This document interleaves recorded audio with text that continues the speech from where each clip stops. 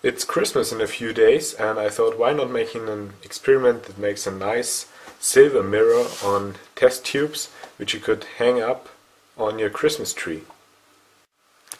All you need is a so-called Tollens reagent, which is just silver nitrate. I made it myself, that's why it's a bit yellow, just by pouring some HNO3 on elemental silver. That's why it's pretty expensive. It's made from real silver. And some ammonia, which we will need for our redox reaction. It's just a classical redox reaction to find out if there's an aldehyde group on the molecule you examine. For example, we will use glucose, and as you may know, there's an aldehyde group on top of it, and it can be oxidized so that you get an acid from the glucose, and carbon acid, and the silver nitrate gets reduced to make elemental silver. When we talked about sugars in high school, we did the same experiment. So that's just a glucose molecule, and here's the aldehyde group that can be oxidized. And here's the experiment. The Tollens reagent we will pour in a test tube together with the molecule we want to examine, which is glucose in this case. Then we heat it up and we get a nice silver mirror on the test tube. Yeah, and that's how you can find out if there is an aldehyde group in a molecule. The first step is just to put a small amount of silver nitrate in the test tube. It should be enough. And then I just add some water, distilled water.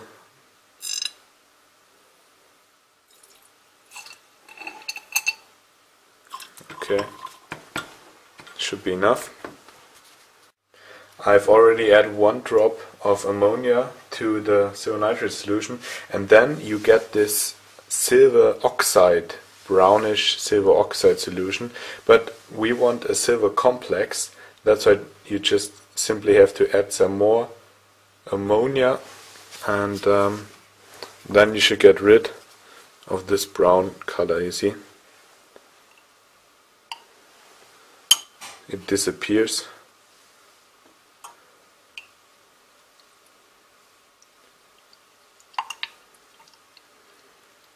Okay, we need some more ammonia. Now it's colorless again, and now you can just add the molecule you want to examine.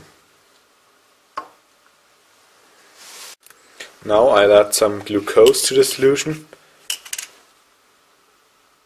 because that's the substance I want to check for an aldehyde group. Should be enough. Mix it a bit. Now heat it up on a Bunsen burner, but do not boil the solution.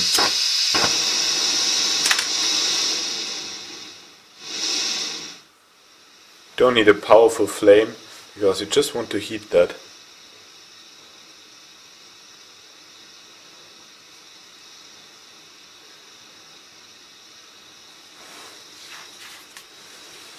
Yeah, and you see that silver mirror?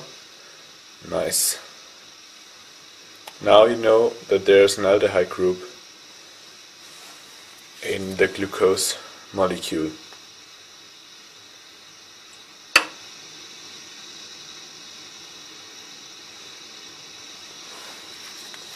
Maybe I added a bit too much glucose.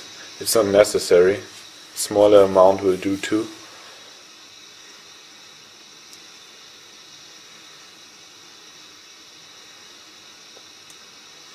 It's important to always make your silver nitrate ammonia mixture or solution before you do the experiment and not in advance, because then you will make silver acide, which is a very dangerous explosive.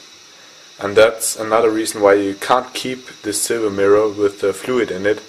You have to pour it out and maybe add some acetone in the test tube, so that the silver mirror isn't oxidized anymore by the air.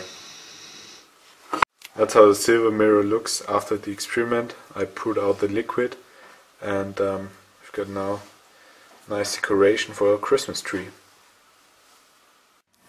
I don't know if it made a remarkable difference for you, but I got 2 soft boxes to improve the light quality of my videos, and the next step will be to replace Movie Maker by a better program to cut the videos.